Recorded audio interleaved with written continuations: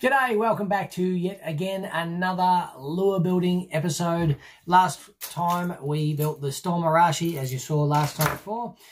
In this one, we are going to go ahead and build a JJ Stump jumper. So that's one of the tried and true, staple lures in any cod fisher's box. For the Australian market, it's a very popular lure. So I thought I'd have a crack at one of those and see how we go. For those of you who don't know me or are just tuning in for the first time, my name's Lee. This is the Fisherman's office. And I'll publish, fishing content regularly, gear videos, lure build videos like this one, to help inspire you guys to get out and go fishing, basically. So, without further ado, we'll get stuck into this build. So first off, we'll make the stencil for the lure. I do this by, as you can see here, just getting some basic dimensions off the lure and eyeballing the rest, using the shape of the lure itself to trace out, obviously removing all the hardware and stuff as well. Get the bib angle by that as well, just by, again, eyeballing it as well. There's probably more accurate ways to do this, guys, so this is just the way I've been doing it. So, after that, we'll just cut out the stencil and we'll start the build. So we'll get into it now. Thanks for tuning in. Right, so I've got this bit of pine here, which I'm going to use to carve the lure, because it's closest to the thickness here. Yeah, so not bad there. I've already cut out a stencil, which is in here, and I'm just going to square up some lines, some markings for where I'm going to cut on the bandsaw and get that sorted.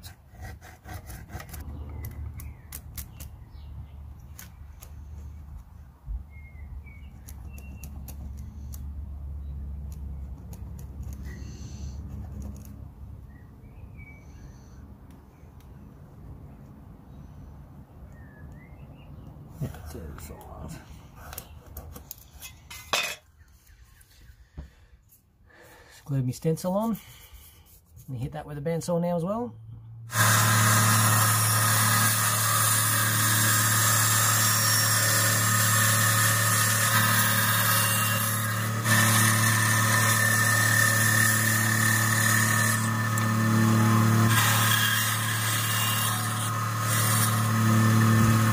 Just went and glued the top profile here, which I'm going to cut now.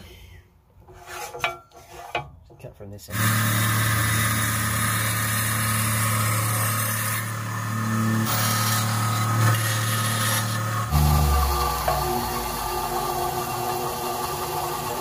These are the beginnings of a Stumpy.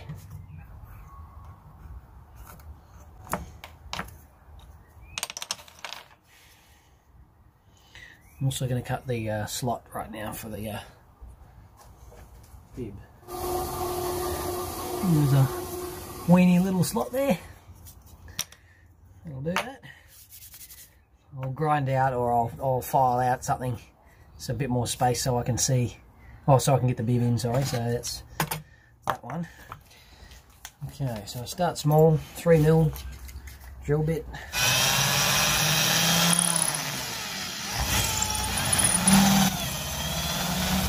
Bit of a step up this one, 9.5.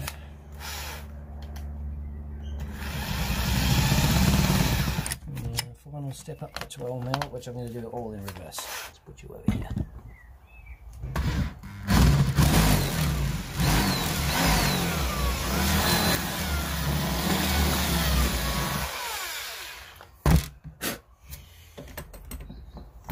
And that is where the rattle chamber will go. Just poke that in there, make sure it goes in, which it doesn't.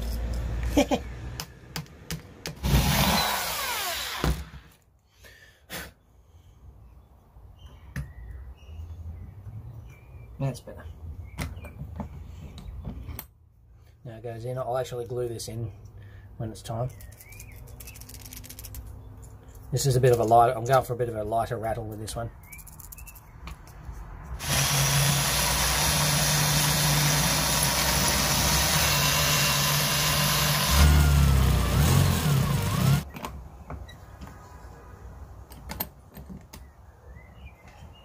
Another twist eye hole. No, that's not so that's the right size I want.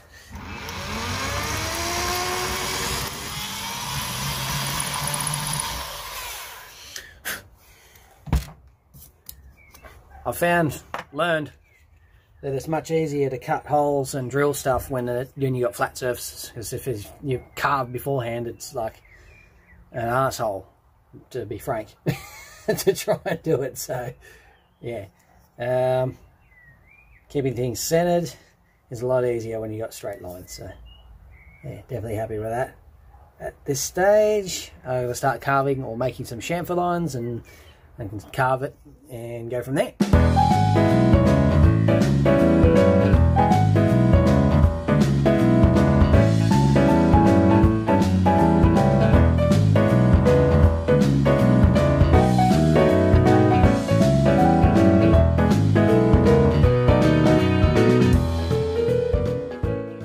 Right, so I've carved the shape and refined it a little bit with some sandpaper. Nothing really special going on there, but there's a little bit of a nick, a bit of a chip in the mouth area there, which is a bit disappointing. But just where that bit of grain sits, it's a little bit fragile in that spot, so it's just sort of fallen out. Not really sure how I'm going to fix that at the moment, but that's pretty much that. I might actually have to fix it after I glue the bib in. But it might actually be okay after it's filled up with some resin anyway, so we'll see how we go. But a little ways to go yet. I've still got to keep sanding and refine that shape some more. Looking pretty good. So yeah. Yeah.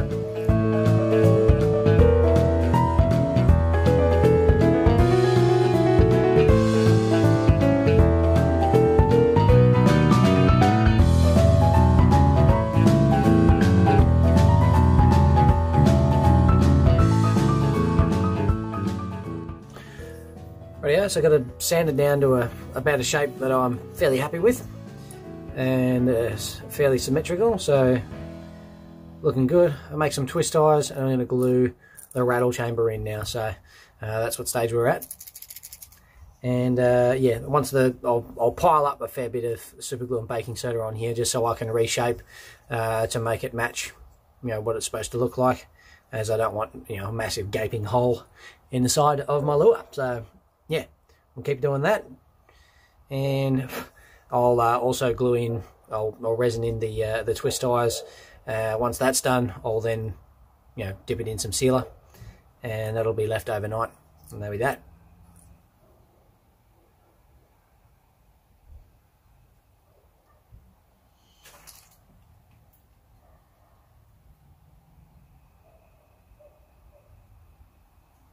Now this bit looks messy, I reckon.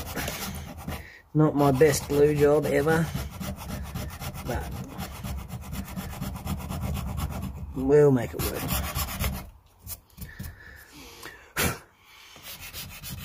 This is what we do.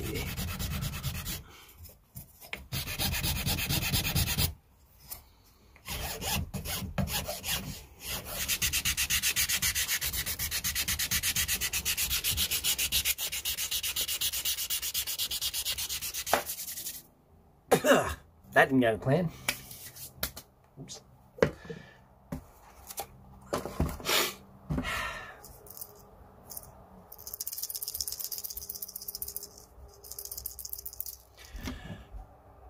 It's twist eye time.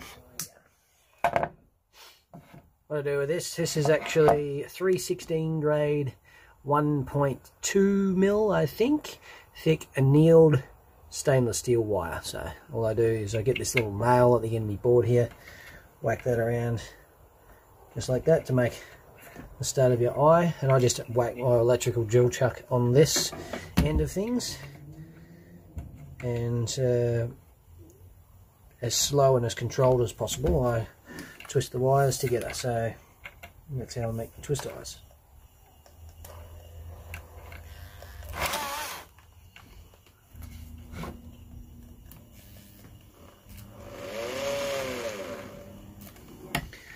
With the electric drill you get them nice and tight, evenly wound strands, which I really like, so I like it.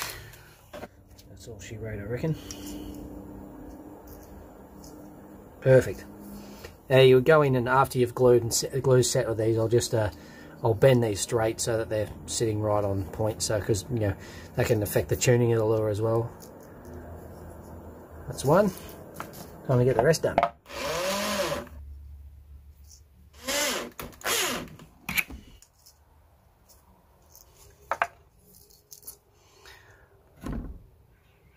There's all the hook hangers and tow point. Beauty. I just got to get some resin set up and I can glue them in. So.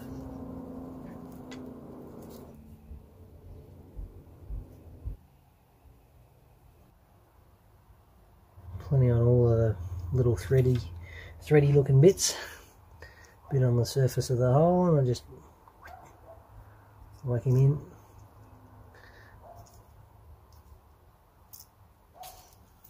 Get rid of the excess. So it is 5-minute epoxy, so you could leave it 5 minutes and check it, but I'll leave it about 15 to 20 just for it to harden a little bit more. It's still a bit tacky and soft. Probably needs 15 or 16 hours completely to cure, I would think. But it sets fairly hard within that 5 to 10 minutes range. So that's where I just leave it, and I'll just dip it in the sealer after that point. I'm just going to go with this carbethane clear here, which is just to seal the wood, and I'll sand it and then probably give it another coat of clear tomorrow, and then we'll probably, actually I've got to fix the lure bib slot first. Yeah, actually, you know, the lure bib slot in after I get these, after these are set a bit more. That's the next step, I think. So lure bib slot next. Now, what I didn't realise before is somewhere along the way, while I was talking to you guys, the tow point flipped around the wrong way. Well, not the wrong way, but not the way I was intending to have it. It's not the end of the world. I can still make that work. So it'll be the only, hopefully the only real physical difference between the you know, the actual lure and mine. So yeah, but I'm going to get cutting on the bib slot, a little bit more width out of that so that it'll fit in, and we'll go from there.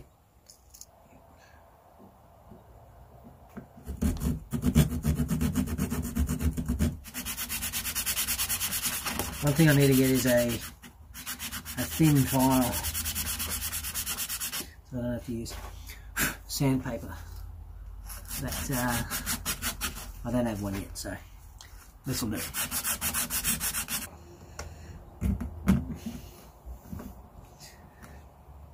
Beautiful. It's going to sit in there nicely.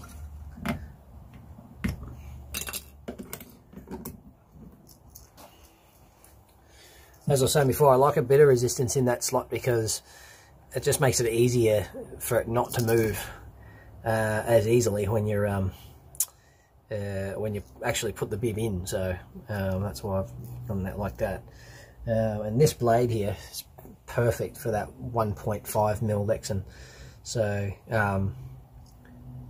yeah, I'm pretty happy to use this one. This is actually a, I can't remember what it's called. It's a Bunnings brand, Craft Right. It's one of these, just like a really cheap fine tooth saw, and it's got this saw here as well. So it's 2 pieces. You can pull that off and use that. I use this for cutting a balsa wood actually when I'm using the balsa, but I've been using pine a lot more, and I've got the bandsaw, so it makes it a lot easier to cut that. So that is that.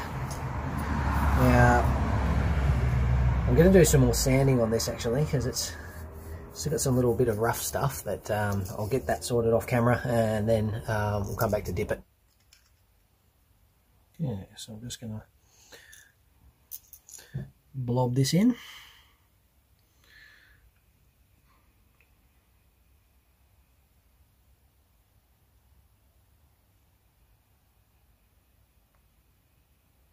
Couple of dips.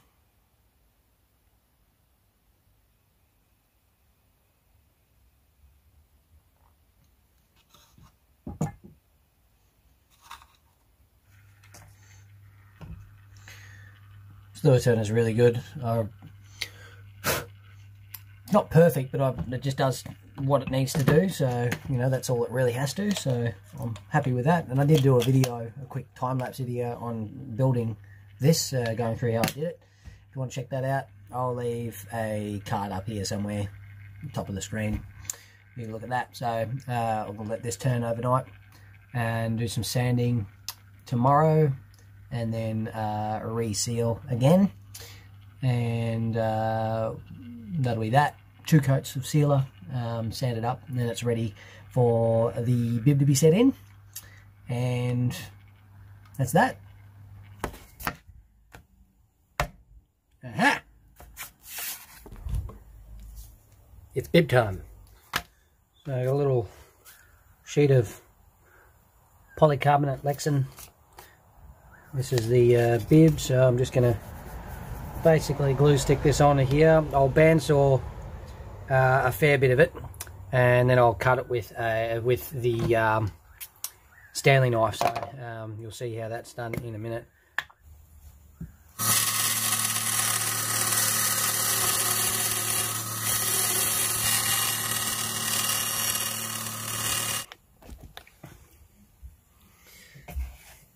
All I do with this is usually get a straight edge or a ruler, put it along the line here. I don't know if you can see that. I just put it along where the line is for the stencil here on the template, and then just run the blade over it a couple of times.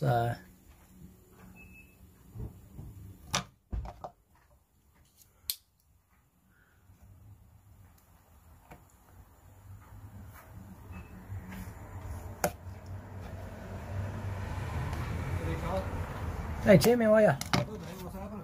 Not a lot. Oh, you got more, have you? Oh, you're a legend. Oh, they look like good bits. A couple of snazzy bits to work with there, mate. Clean as whistles. Awesome. Love it. Fresh off the saw today. Awesome. Thanks, mate. Awesome. You want plenty more, or what are you... Oh man, if you've got more, I'm always going to use timber, so... Yeah. Awesome. Yeah. So the benefits of having a neighbour that's doing renovations is if there's a lot of spare timber. So I just got a heap of timber handed over, which is good. Thanks for that, Tim. I've lived in this neighbourhood for 10 years. I haven't lived in as good a neighbourhood as I've ever lived in here. I'm renting here, and yeah, I will never move from this area unless I buy a house. So that is pretty much it. Just because of that reason right there. You got good neighbours, they make a huge difference to where you live, I reckon. So I've got it close, most of the material off, and then I'll just hit it with a file to get those jagged edges off, as you can see. The plastic backing doesn't make it, so it makes it a little worse almost. So that's all I've got here. So I'll just smooth that over, and should look pretty schmick after that.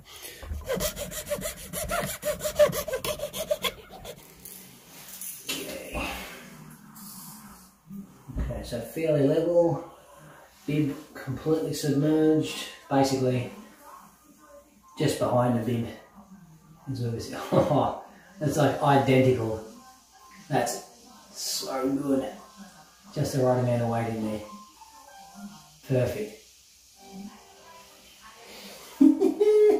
That looks so good. Happy with that. Now I may just ruin this thing. I have no idea what I'm doing, but I'm going to have a crack.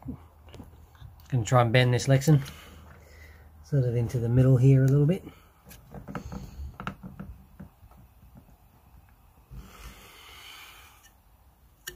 And that sort of did something.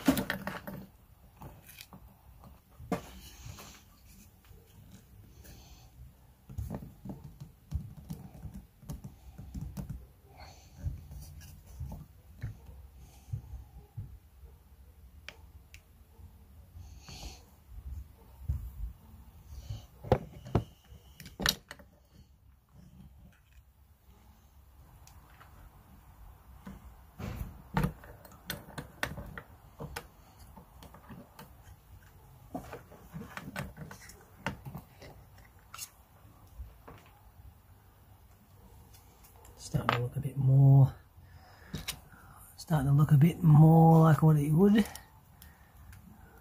Well, that's pretty bloody close actually.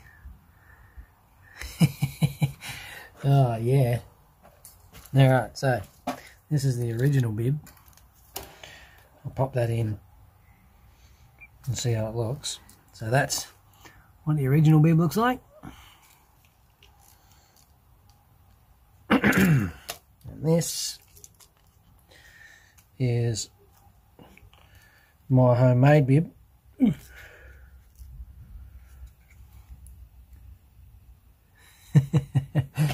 Oh, pretty bloody close.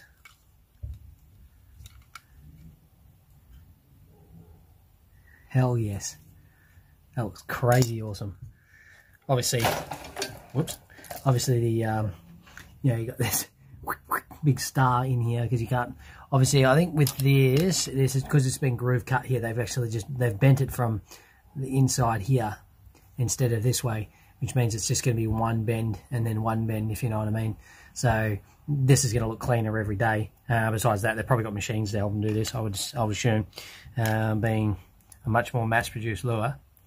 So, but I think for a homemade, pretty cool. Here's the timber that I got off my neighbour. Heap of pine blocks. Yeah, that's awesome. Leave a like on the video if you've got sick neighbours like I do. I love my neighbours. Oh, the weight looks centered. It looks balanced.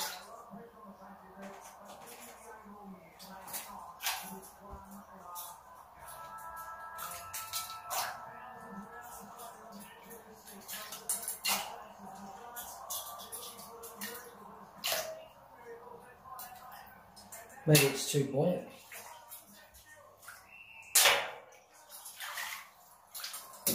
Maybe I don't have enough weight in the belly. See if I can put more weight in it. See if that does anything. So I went away and, oh, it's a bit echoey in here. I'll come back into the office. I went away, I put in some more weight into the belly. That didn't work. It made it not any less unstable. It definitely slowed it down, I guess you would say. Wasn't crazy good. Removed the weight completely and improved it a little bit. Then I went back and I had another look at the toe points, whereabouts they were sitting. I noticed that because the toe point wasn't vertical like I was meant to put it, as you remember, it got sort of twisted around horizontal like this. I was sitting a bit lower, so I've pulled that up and I've made it straight in center line with the body of the lure, which helps with the tuning as well.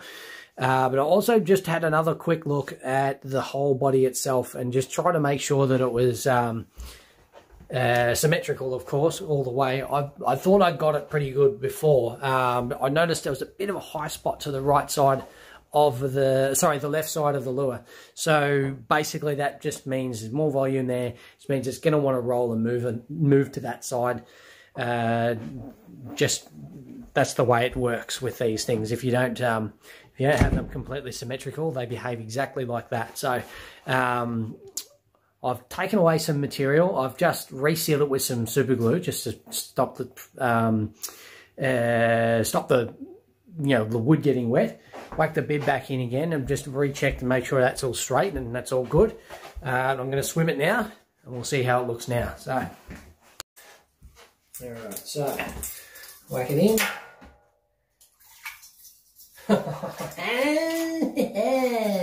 Look at that. Now that it's got no weight in it. But it's literally just that little high spot in the body there has made it all the difference. I've taken that out and made it more symmetrical. And the toe point obviously moving a little bit is obviously helping as well. So that's a whole lot better.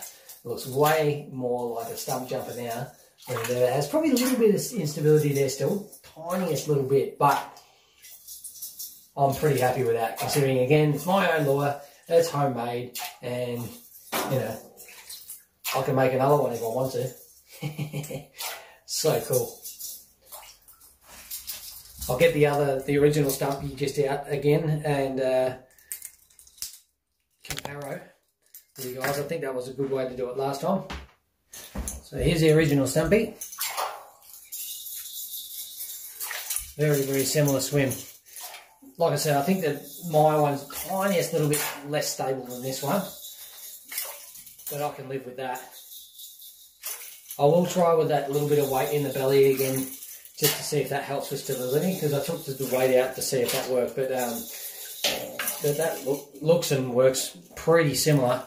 Very, very happy with that, so awesome. So all in all, guys, I was very, very happy with how this build turned out. It was definitely one of the more challenging lures that I've built so far, with the exception of a wake bait that I tried in an earlier video.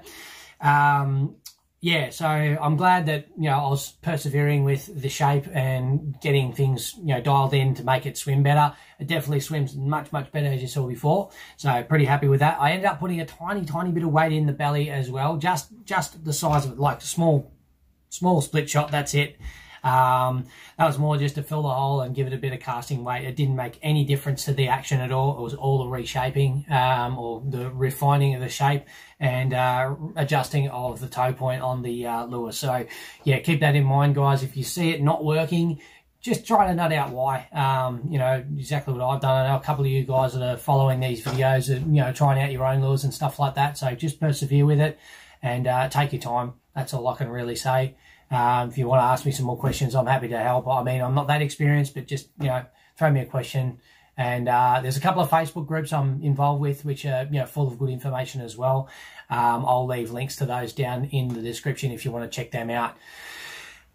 Next video, I'll be announcing the prize to the FO Cod Crank Challenge giveaway. If you would like to get involved in that still, there is still time. Jump across to my Instagram, give me a follow. Leave a post on your Instagram of your favourite Murray cod crankbait that rattles, and use the hashtag FOCodCrank. That's very important, so I can track that. I will share it on my story also, and yeah, that's automatically in your entry as well. Must be follow me though, guys, so make sure you do that. Yeah, so if you enjoyed this video, give it a thumbs up. If you'd like to see more, of course, subscribe, and we'll see you in the next video. Just keep flicking. Look at that.